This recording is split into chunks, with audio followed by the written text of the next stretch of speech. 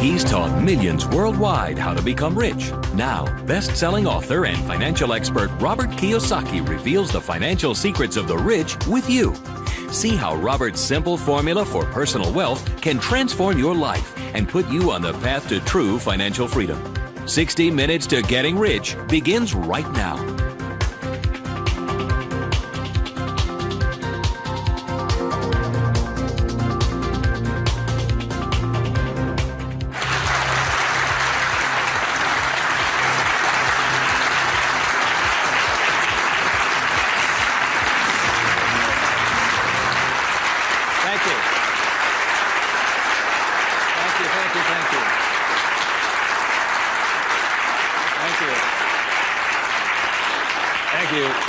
You're very kind. Thank you very much. First of all, thank you for coming here this morning. And some of you came from some great distances. I remember every time I do a talk, I'm always worried that people won't show up. And so my ego couldn't handle the blow. So thank you for showing up, and I'll do my best to be of some value or entertainment today. First of all, how many people have had the chance to read Rich Dad, Poor Dad? Good. Okay, thank you. For those who haven't had a chance to read the book, I'll give you a quick background on the story. Rich Dad, Poor Dad is a true story, and it's based upon my two dads. My real dad was the head of education for the state of Hawaii, a very smart man. He was the boss and things like that when I was in school. And my rich dad was my best friend's father. And my best friend's father was a man who didn't finish school. He dropped out of school at age 13. But ultimately became one of the richest men in the state of Hawaii. Self-made, did it on his own, and stuff like that. So Rich Dad, Poor Dad is a true story of what two fathers tell their two sons, my best friend and I, about the subject of money. And as the the positioning statement of the book says, what the rich teach their kids about money, that the poor and middle class do not. And as we all know, for the most part, we learn very little to nothing about the subject of money in school. And so what we learn about money oftentimes is handed down from parent to child. And those are the ideas that we have relative to the subject of money. So my rich dad was a man who, he was my best friend's father, like I said, when you look at the white sand beaches of Waikiki and the hula girls and the palm trees, my rich dad was the guy that owned the land underneath the hotels. And my poor dad, I call him my poor dad, although he was a high-paid government official, and I do mean high-paid. He made a lot of money. In fact, he made much more money as far as a salary and paycheck goes than my rich dad. And so the story is really what my rich dad taught me as compared to my poor dad.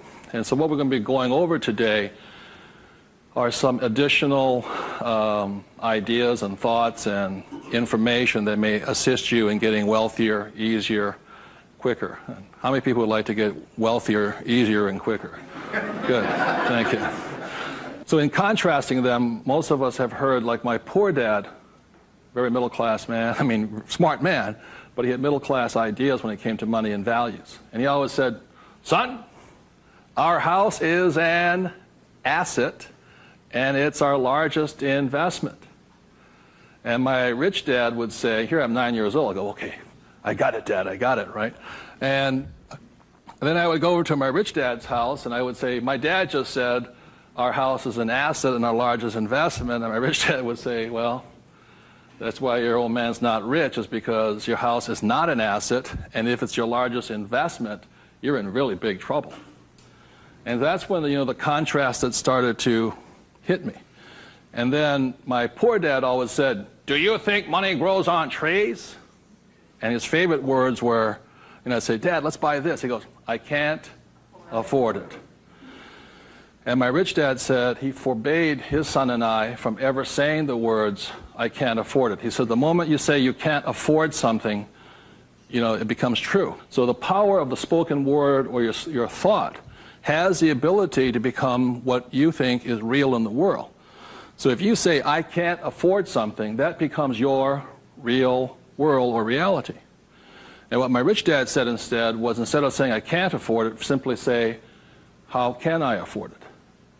Or in school a lot of times, I'd say, hey Dad, guess what, I'm going to be a millionaire. He goes, you can't do that. And my rich dad said, never say you can't do something. Ask yourself, how can I do it? And he said, and just in the switching of those words, if you say, how can I afford it, your mind opens up to the possibility. And your mind then has to go to work. This is your single most powerful tool you have is the brain. But if you say, I can't afford it, then the thing goes to sleep and it sits there, goes dormant, and doesn't have to do any more work. You're the one who's doing the work then. So those are some of the subtle, differences. My poor dad, the school teacher, the head of education, always said to me, he says, son, go to school, get good grades, get a safe, secure job, high-paying job, and work hard. And my rich dad said, that's a good idea if you want to work hard all your life. He says, but if you want to get rich, you have to learn how to have money work hard for you so you don't have to work for it. And you also have to learn to buy companies. Don't be the guy applying for the job, be the guy that's handing out the job. But I want to give you something I rarely say to people, is that there was 3 main points that I think made a difference in my life. And point number 1 is that I realized very early on in life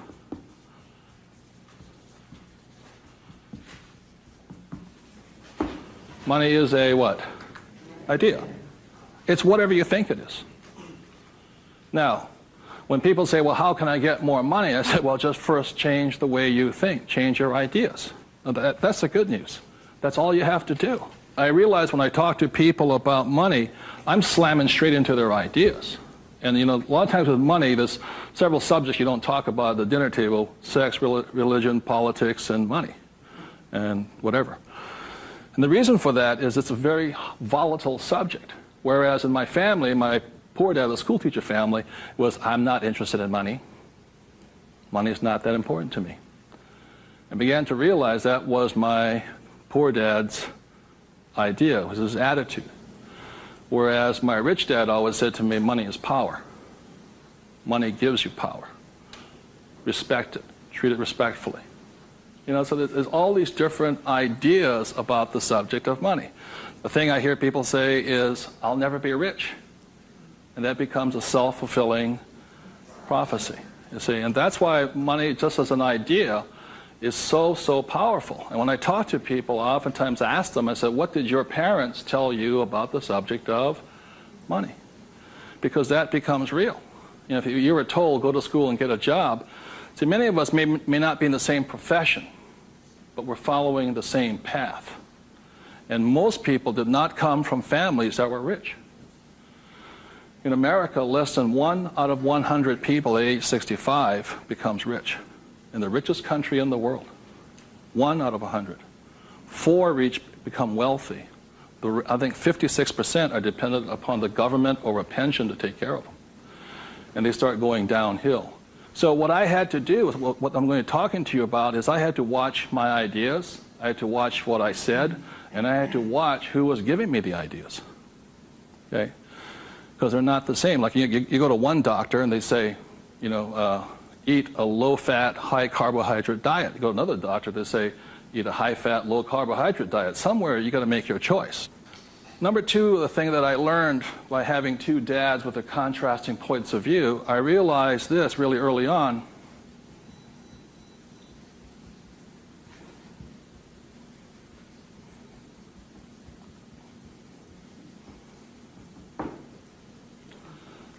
I realized that money doesn't make you what? Rich. Because my poor dad made more money than my rich dad. So I think one of the biggest mistakes we've been going into is a lot of times people actually think if I win the lottery, then I'll be rich. Or if I go to Vegas or gamble or my luck changes, then I'll be rich. It has nothing to do with it. Money is a very powerful tool, as my rich dad used to say. If you use it well, it'll make you richer. If you abuse it, it'll make you poor. So one of the big things that my poor dad made the mistake of saying, he always thought that if he got a pay raise, that would solve his money problems. And the trouble is, every time he got a pay raise, he got bigger problems. So it made him poorer and poorer the more money he made. Does that make sense, you guys? That was a very big problem with him. And then the third thing I realized by having 2 dads and having 2 contrasting points of view was that there's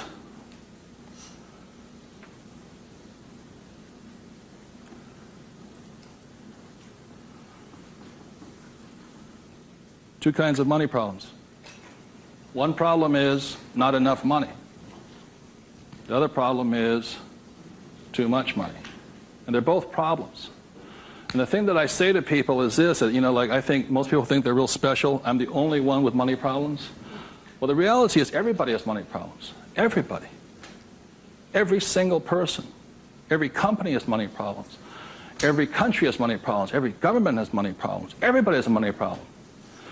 What makes you rich or poor or middle class is how you challenge or handle the problem. And what most people do, since, so most of us came from families where the problem was too much or too little. Too little. And that becomes our idea. We think money is scarce, hard to get, work hard for it. Very popular idiom going around today suggesting that the way you get rich is cut up your credit cards. Oh, man. Live below your means.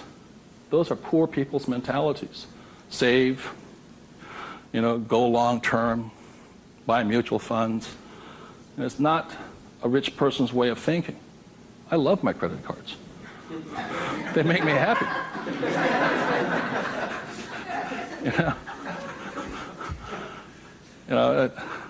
I drive, he says, drive a cheap car. I don't look good in a cheap car. I don't feel good. Now, the point I'm making here, again, there's poor, middle class, and rich. And very early on in my life, I really realized that being poor and struggling did not look good on my face. I did not like it. But I grew up in a family that if you were rich, the idea was that you were crooked, evil, not caring, inhuman, not generous, and all that stuff. So if I said I want to be rich, then I went against my family's values. It was tough having that. Now, the other thing I saw was that by my rich dad managing his money well and becoming a business owner and an investor, that he got richer and richer and richer. Then he had a different kind of problem. His problem was too much money. And my rich dad said to me when I was about 18 or 19 years old, he said, son, there's two kinds of problems. Not enough or too much. Which one do you want? And at that point,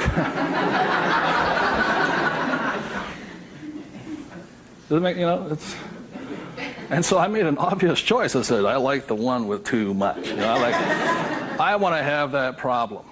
And it's a very big problem. So knowing these three different things, I could make different distinctions and different choices in my life. The big point I want to make today is that money comes down to fundamentally a choice. That's all it is.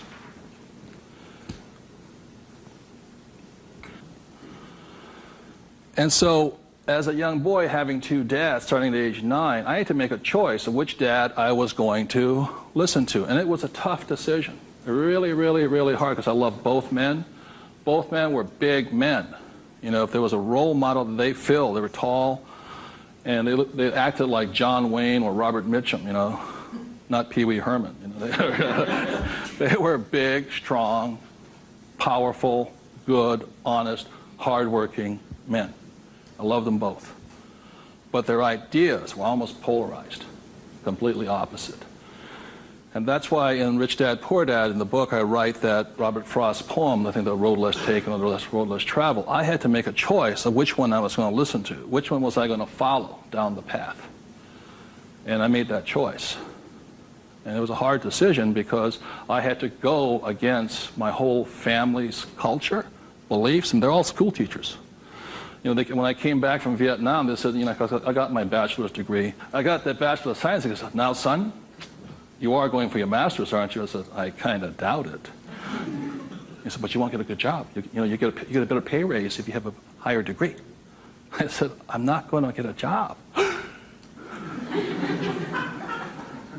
And it's hard. You sit at the dinner table and there's no conversation, Well, you going to get your doctorates? I said, well, if I'm not going to get my master's, I don't think I'm going to get my doctorates.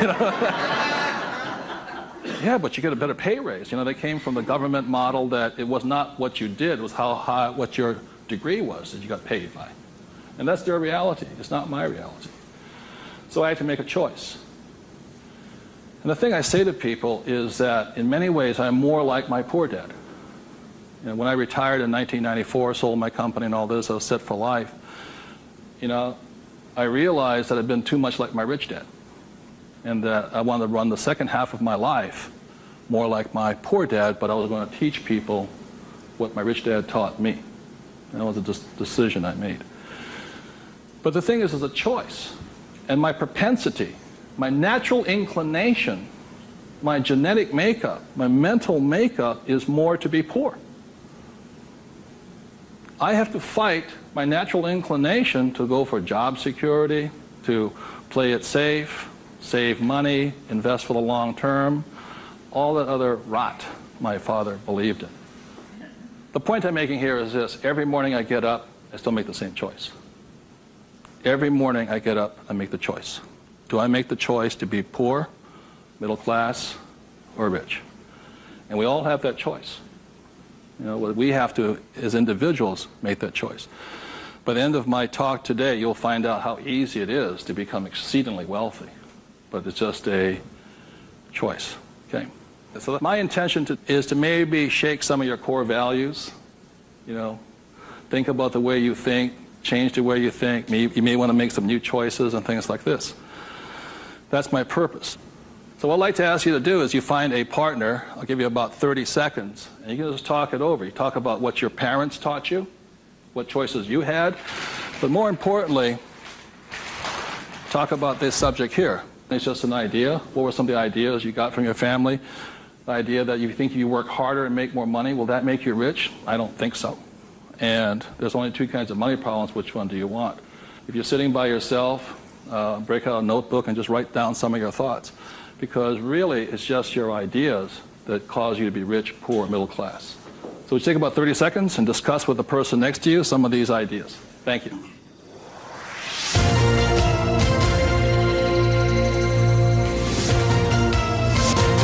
The main point of the book, Rich Dad, Poor Dad, for those who have not read it, so this is book number 1. The main message and the point is the importance of financial literacy. Can you read a financial statement? So, again, comparing my rich dad and my poor dad, the school teacher, was very word literate. I mean, he read a novel a week. He read constantly. And he used to say to me, you know, readers are leaders and leaders are readers. I said, good. And I go see my rich dad, who didn't read that much. He says, but the difference between your father and I is I can read numbers. So so Rich Dad, Poor Dad is very simply about the numbers. And this is an income, expense, assets, and liability. And that's the basis of financial literacy, a financial statement. Now, the problem, and so what it is about the difference between assets and liabilities, things like this, and this is really what the book was about. You know, the thing about an asset, my father would say our house is an asset, and my rich dad would say it's not, because very simply assets, according to my rich dad, asset will put money in your pocket whether you work or not. And a liability will take money from your pocket whether you work or not. That was very simply it. The important things about a financial statement is that it allows you to see the truth instead of being stymied by other people. My bankers never asked me for my report card yet, you know.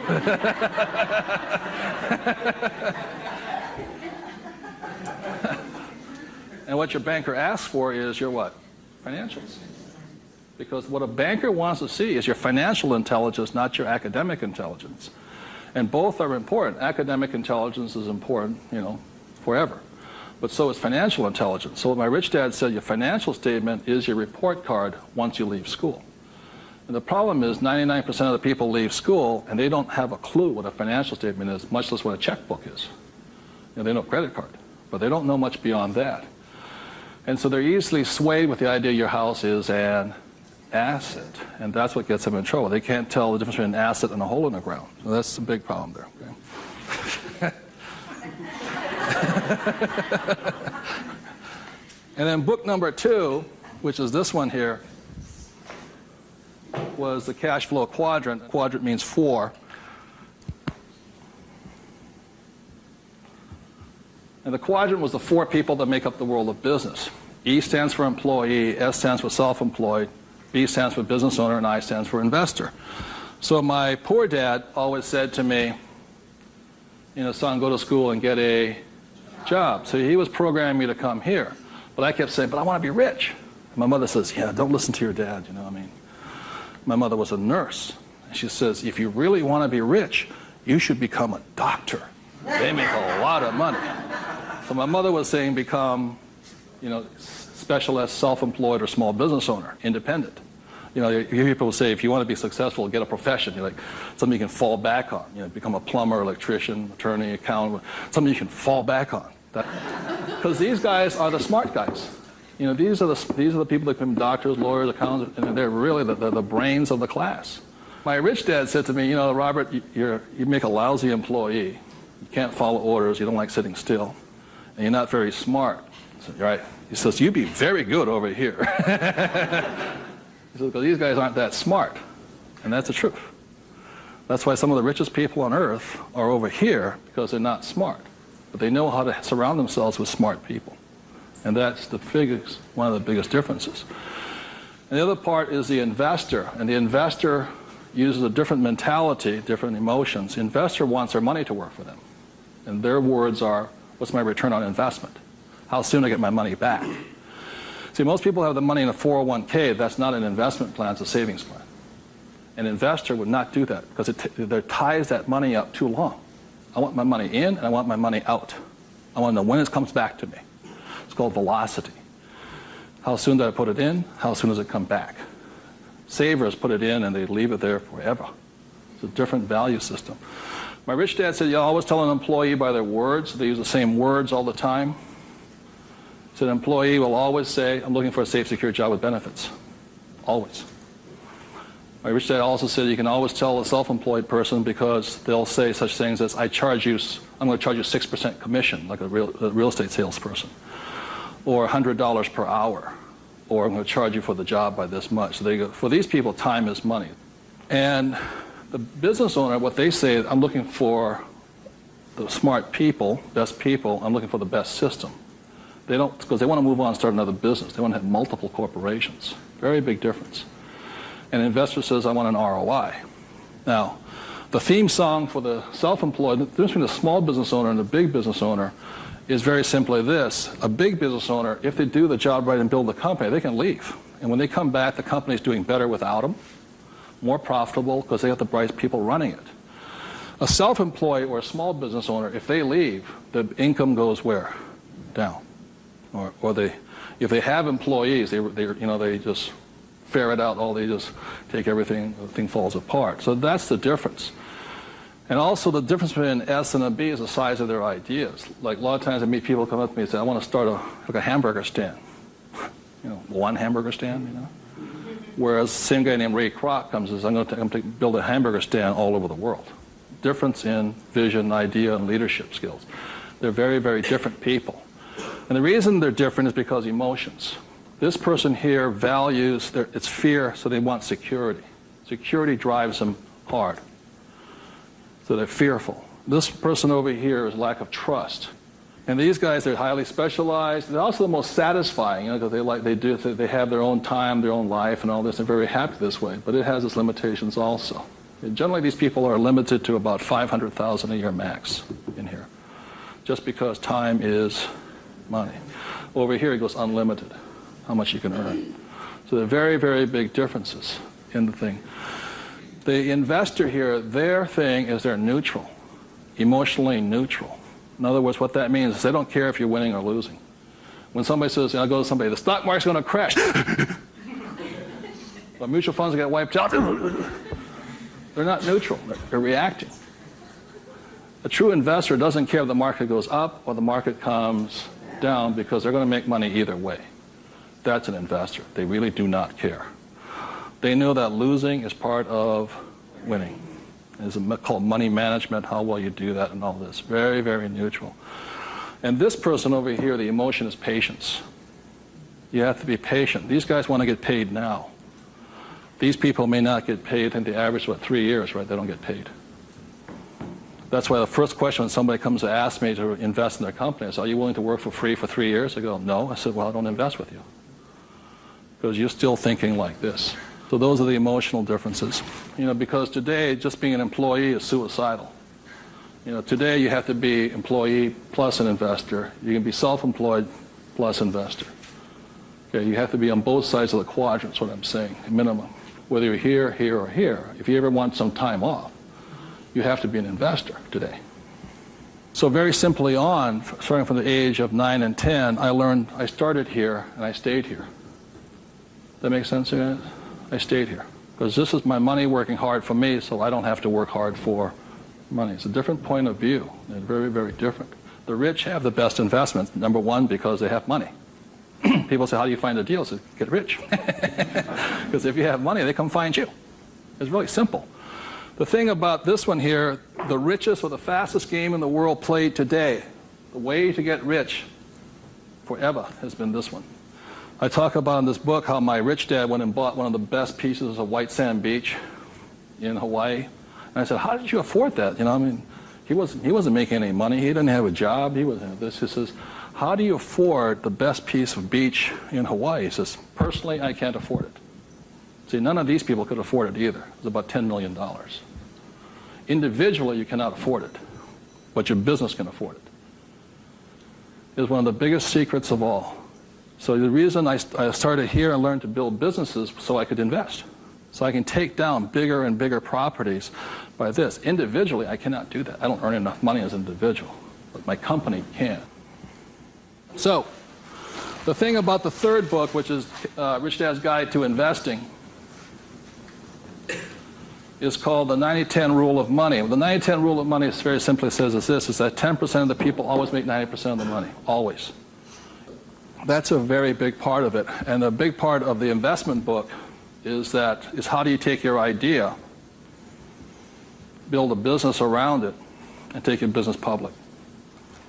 So the reality, as I know, is every single one of you sitting out there in the audience, you have an idea that can make you exceptionally wealthy beyond your wildest dreams. Every one of you is creative enough to have an idea. The trouble is, when you went to school, they didn't train you to be a business owner. They trained you to be an employee, working for the rich. What the rich have the ability to do is take their ideas and create massive businesses out of them. So you have your business, which does your investing for you. And the tax laws are written in your favor, investing through a business. That's how the rich get rich, because they pay less in taxes, very simply because they invest through the B and I quadrants. Investing from here, the laws are written against you here. In America, 1943 was the Current Tax Payment Act, which made anybody who was an employee could not pay themselves first. Government gets paid first. If you get a pay raise, government gets a pay raise. Forever. Forever. You make $1 million, you still pay more in taxes, incrementally. 1986, they passed the Tax Reform Act of '86. All doctors, accountants, attorneys, and the laws were changed against them. But they never changed the laws for the rich, because this is how the rich have gotten rich, by owning corporations and businesses. And that's been in effect since 1215, which is the signing of the Magna Carta. So ever since the thing is, you have to know, you want to get rich, you have to play by the rules of the rich, because the rich make the rules. And for the last thing I want to say about taxes is this. If you're an employee, the tax laws is that your financial looks like this. If you're a business owner, your financial looks like this. And the big difference here is this, is as an employee, your first line item expense is tax. If you're a business owner, it's the last. That is the biggest loophole ever. And that's why the rich get richer. They can take their money that comes in here and goes in here, and these guys, the money comes in and goes there. Very big difference. So would you take 30 seconds and discuss whatever you have heard so far? Thank you very much.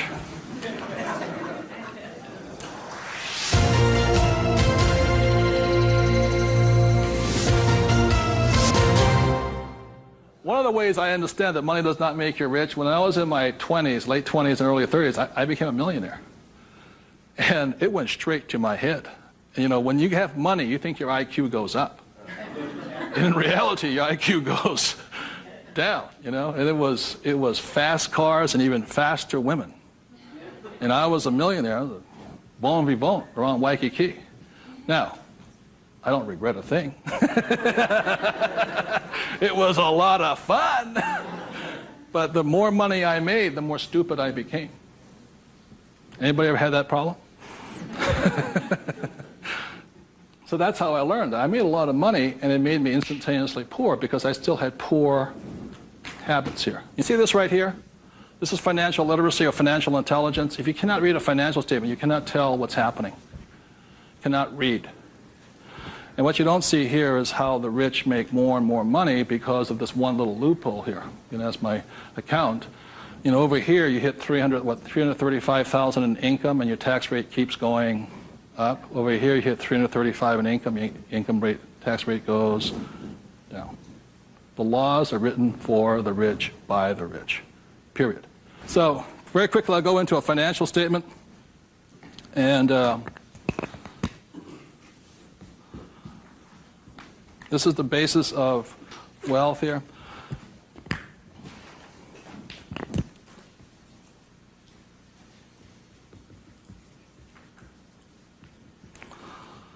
So what happens to most people is they say their house is an asset and all this. My rich dad said, your house is not, whether a house is an asset or not, has nothing to do with this thing here. It has to do with the most single important word in business, and that word is called, what's the word? Cash flow. It's cash flow determines it. So, very simply, when I was 9 years old, my rich dad said an asset is something that flows money into your pocket, and a liability is something that takes money from your pocket. Just because your banker or your accountant says your house is an asset doesn't mean it's an asset. So when I read a financial, I see something listed here, and then I see whether it lodges up here. Now, if it doesn't lodge up here, then it must be going this way. It's going out the expense with no income. Does that make sense, you guys here? That's a very simple way of looking at it. Now, taking it one step further, this is where the confusion sets in, is very simply because if you buy a house for, let's say, $100,000, and you get an $80,000 mortgage on it, you put $20,000 down, the problem is your house is listed both asset as well as liability, and that's where the confusion starts.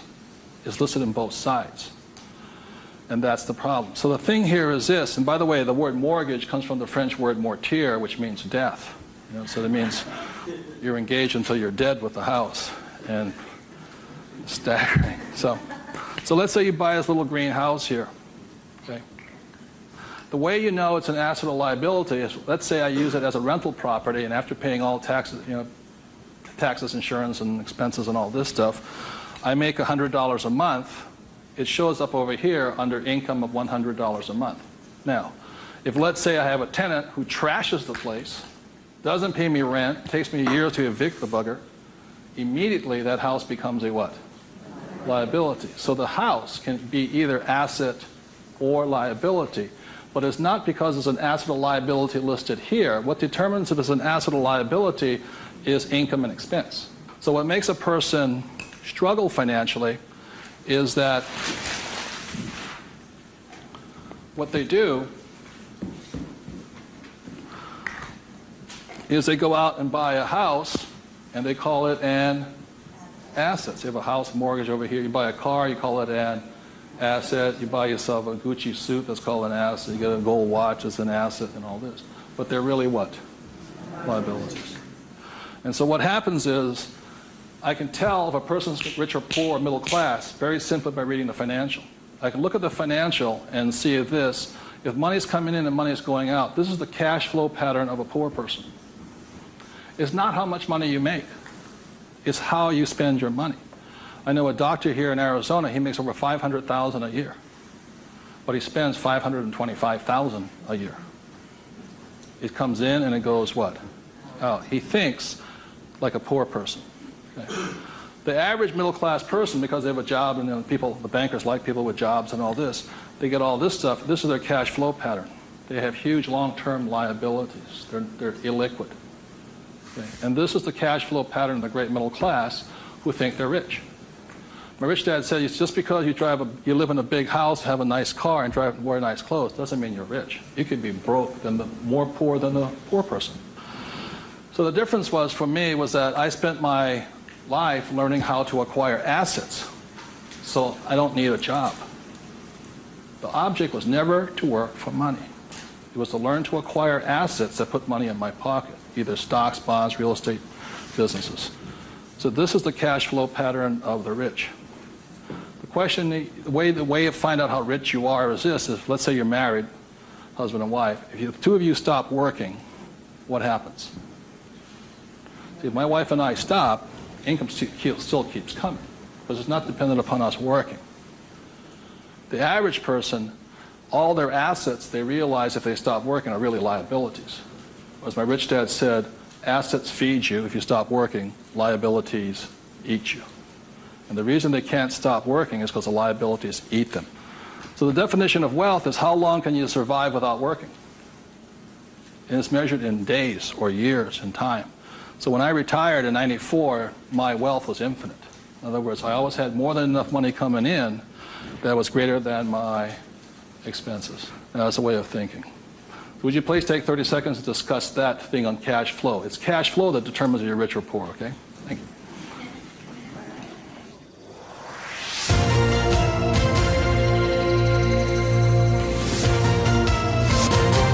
So one of the things I want to be clear on this is whether you're an employee, self-employed, business owner, or investor, the most important thing is this asset column here is your business. One thing my rich dad said, you got to mind your own business.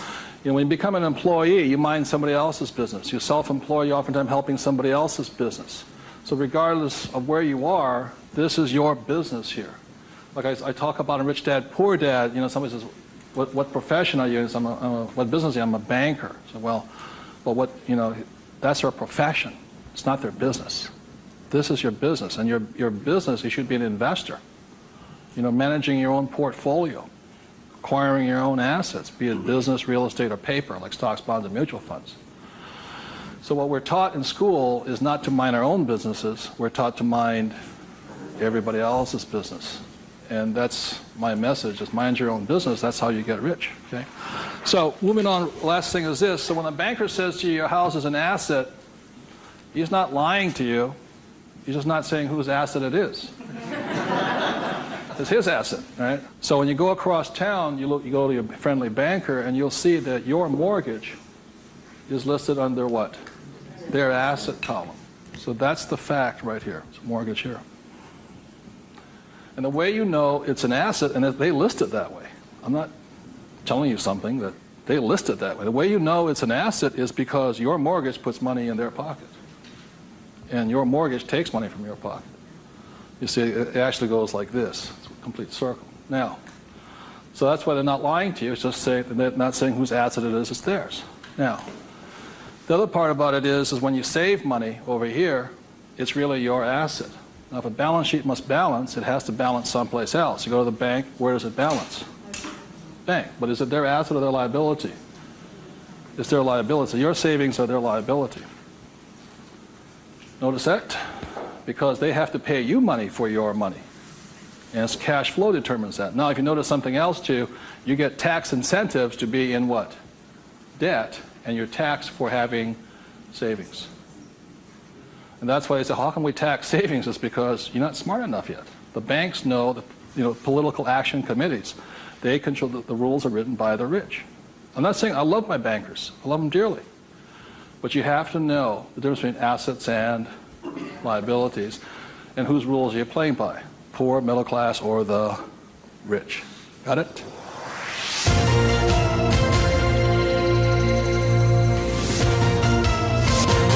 I'm going to talk about a subject that's getting nearer and dearer to many of my peers' hearts lately.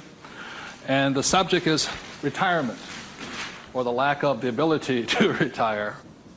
So I said the way I retired early has to do with the issue of this.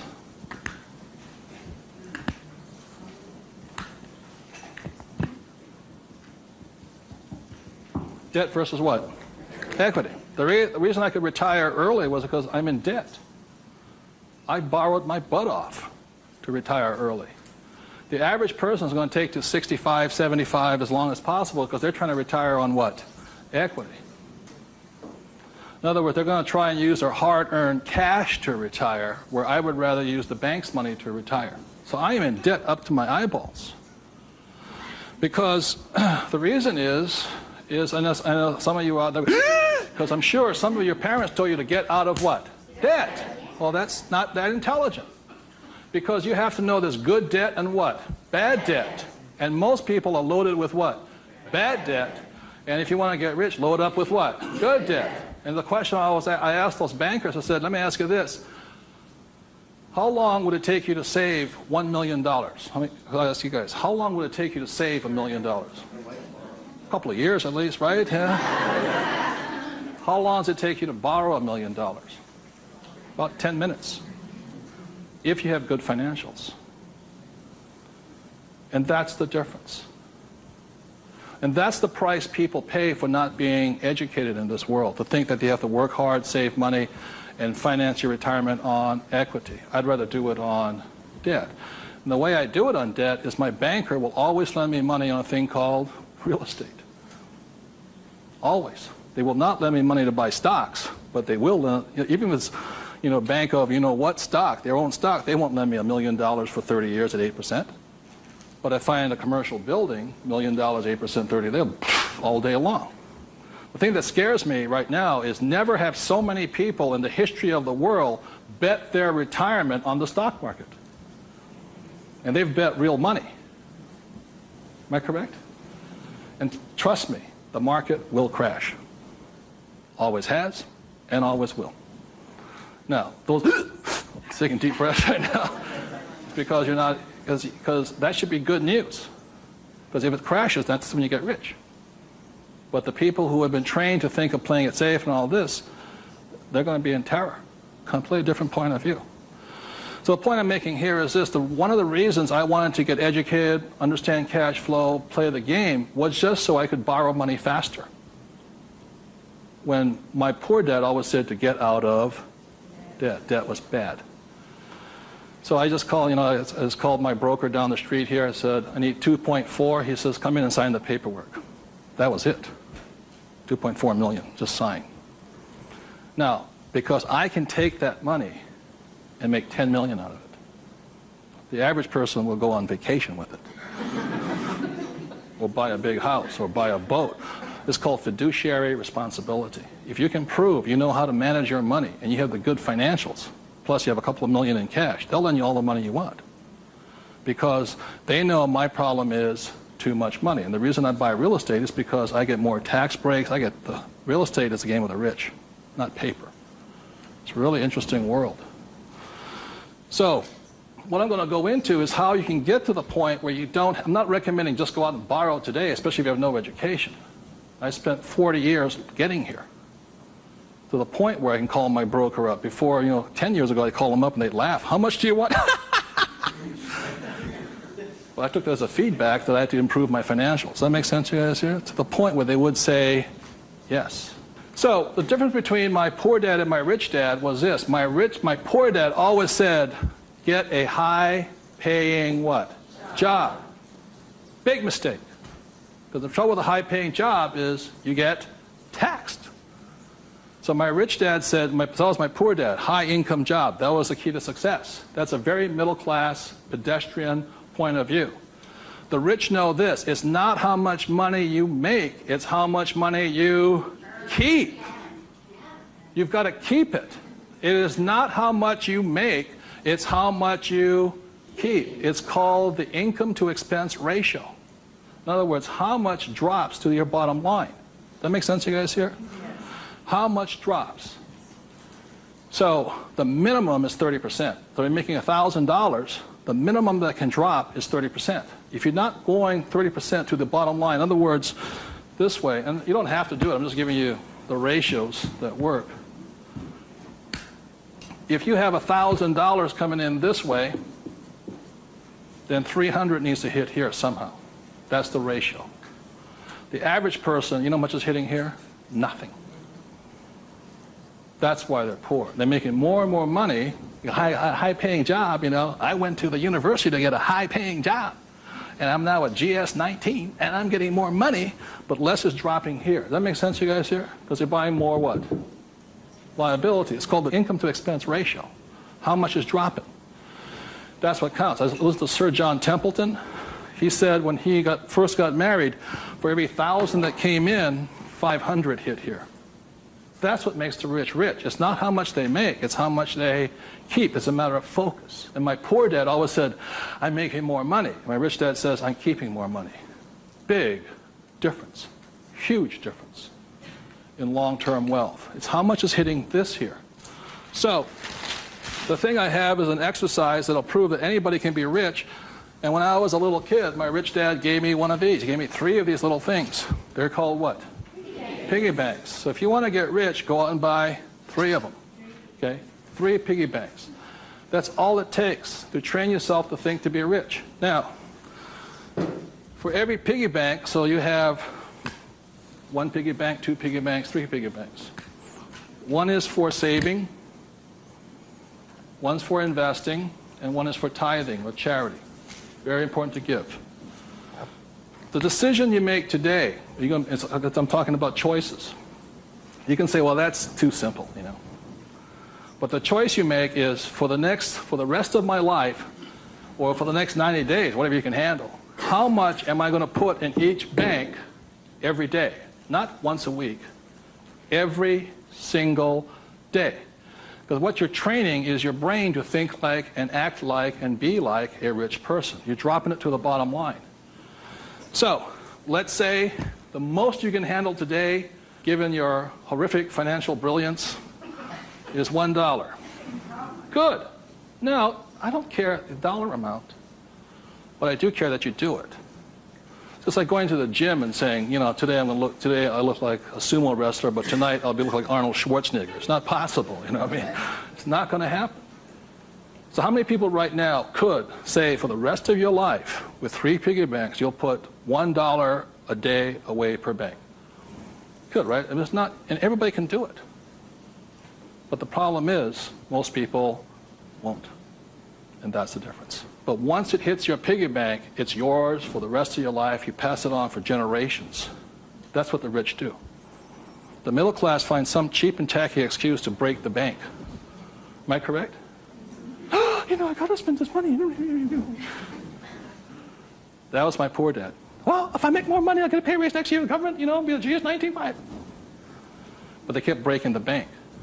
Now, it has nothing to do with the dollar amount. It has to do with the habit, the way of thinking, that this is more important to me than eating.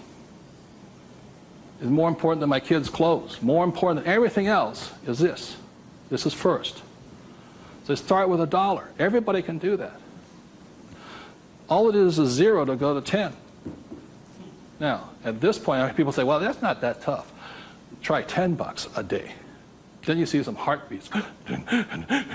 At that point, you're now at the boundary of what's possible for you. It's only a 0 added on to it. And you want to spend it. Now, if this becomes easy at $10, then just up it to, and you'll find your heart rate going up. So when people say, well, this is a simple exercise, I'm beyond it, then try going to, it is not the dollar amount. I mean, it's not the things, it's the habit. And you know you're a stud.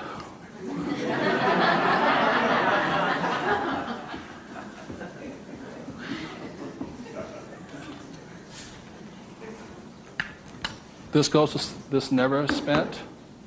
This is what your mad money is. You buy your properties and stocks and bonds, mutual funds with. You can afford to lose this if necessary, but you never lose this one.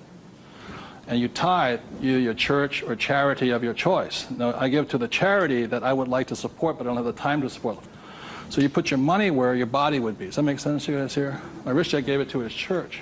My poor dad gave nothing. He says, when I have the money, then I'll give it. That's why he was poor. The next point here is that my rich dad always believed in job security. My poor dad, job security. And my rich dad believed in financial security. So the way you get financial security is, again, via these three things. This is the basis of it. Savings, investing, tithing. So the way you get financial security is start with this, and then I start investing with this. Does that make sense? My investing account, this is when I have my fun. I play with that money. So the deal here is this, whether you're buying a business, real estate, or paper, the ratio is this. You can ask my wife the question. For every, somebody says, well, I don't have any money. How do I get some money? I said, start with that, the 3 piggy banks. Or how do you find a nothing down deal? The reason they want a nothing down deal is because they got nothing to put down, right? And that's the most risky thing you should do. You can only take a nothing down deal when you have a lot of money to put down, because it's too risky. I can take a nothing down deal because I got the money to cover it in case it goes bad on me. But the point here is this, how I got my experience, how I can find a deal is this. You can ask my wife this. For every one property I buy, how many properties or businesses or stocks do I analyze? 100. That's the ratio.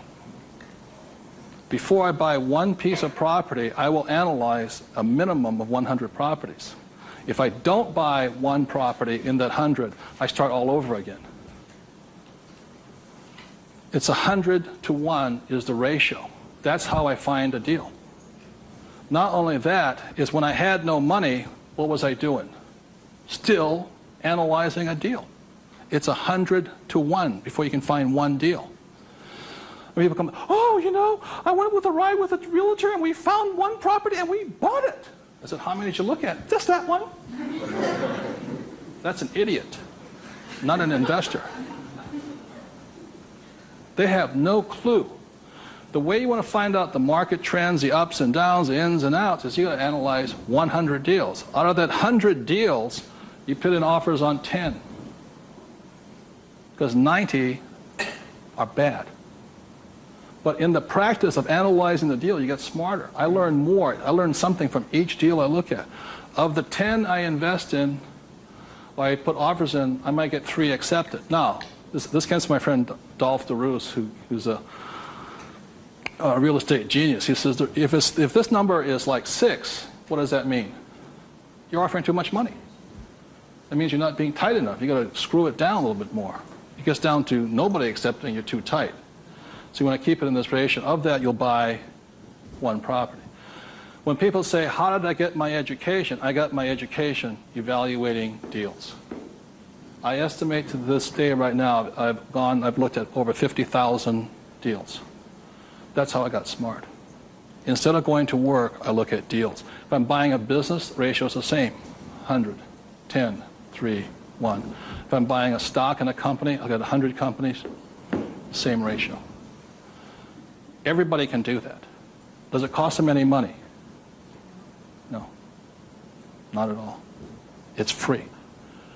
When I go on vacation with my wife, Kim, she knows where I'm going to wind up. It's a real estate office or a brokerage office because it's a habit. So this is what gave me financial security, and what my poor dad focused on was what? Job security. He had no assets when he lost his job. Okay? 30 seconds, please discuss that ratio. 50,000 properties I've looked at now.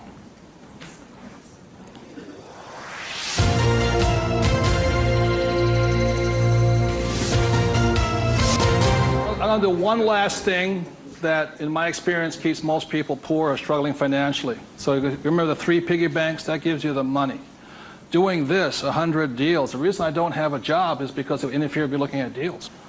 I don't want to do that. I'm looking at a deal constantly. That's the people that work with me constantly. That's all I'm doing is tracking down deals. It's a waste of time to work. I don't get rich.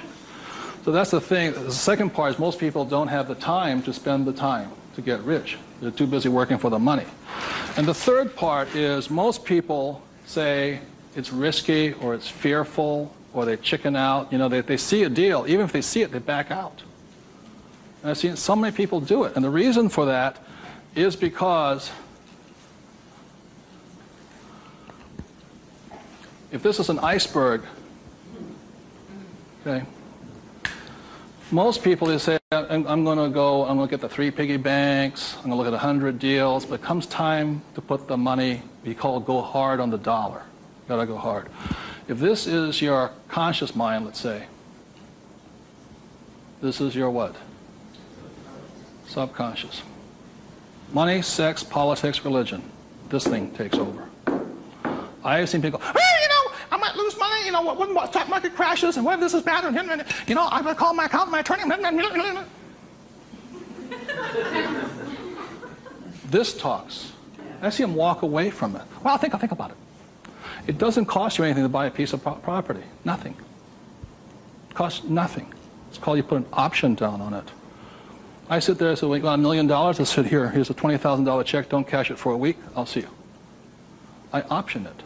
Same as in the stock market. Option. I don't use the thing. It doesn't cost you any money to buy a piece of property. But people will talk themselves out of it. Instead of interacting, these guys are reacting. And it's really tough here in Arizona, or you don't know what it's like to be in New York. I'm going, it doesn't make any difference, because the problem is between your ears. Because the fears come up, they start talking. You can't talk to these people at that moment. They're like, and the reason is because of the magic word. What is it? Fear.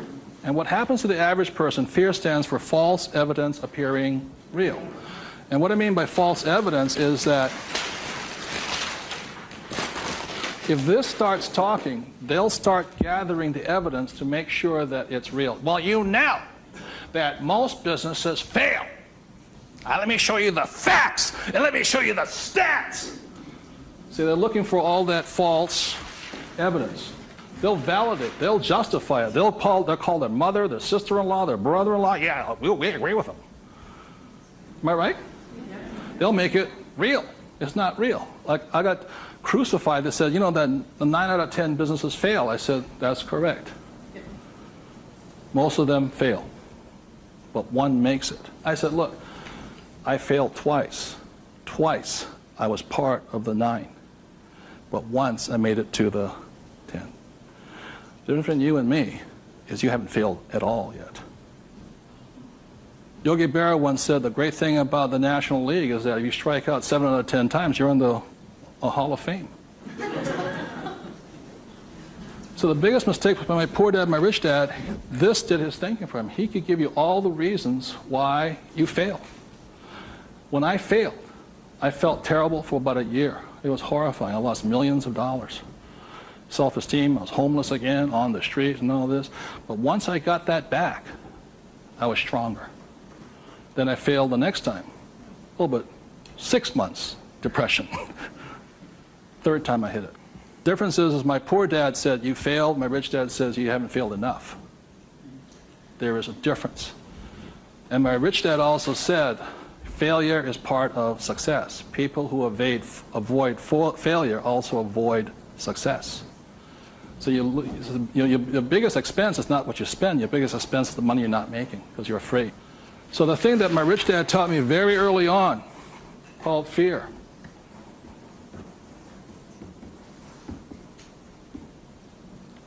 Fail early and fail responsibly.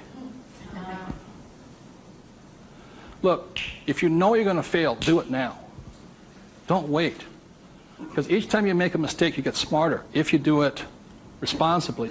So the thing that I do is when I fail, I go, like I said to my investors a couple of 4 years ago, I said, I need to raise $3 million. The chances are we're going to fail. And if you can't handle the $50,000 shot, don't put your money in here. There's a good chance I'm going to fail on this one. So people left the room, and I got more money because I was forthright with them. I said, if I lose it, I'll tell you I lost it, and I'll tell you the next deal. But failure is part of the process. So the thing that I say to people is fail early, correct, but fail small. The first deal my wife and I did when we got back into real estate was a $45,000 deal, $6,000 down. If we failed, we would have got smarter than somebody who didn't fail at all. But we didn't. So we pushed the boundary, going bigger and bigger, hoping to fail. Well, everybody's avoiding failure. I'm hoping to fail because I'm going to get smarter. I open my mind up. I ask people for their advice. I synthesize the data, make my own decision. But I live and die. If I make a mistake, I own it. So I apologize. I blew it. I made a mistake. This is what I learned. Continue on. So I want to thank you all for being here. The thing I want to leave you most with is that every morning, as a 9-year-old boy, who was going to listen to? It was a choice, rich dad or poor dad. Every morning I get up and I still make that choice. Who am I going to listen to? And I hope you make your choices for yourself. Thank you very much.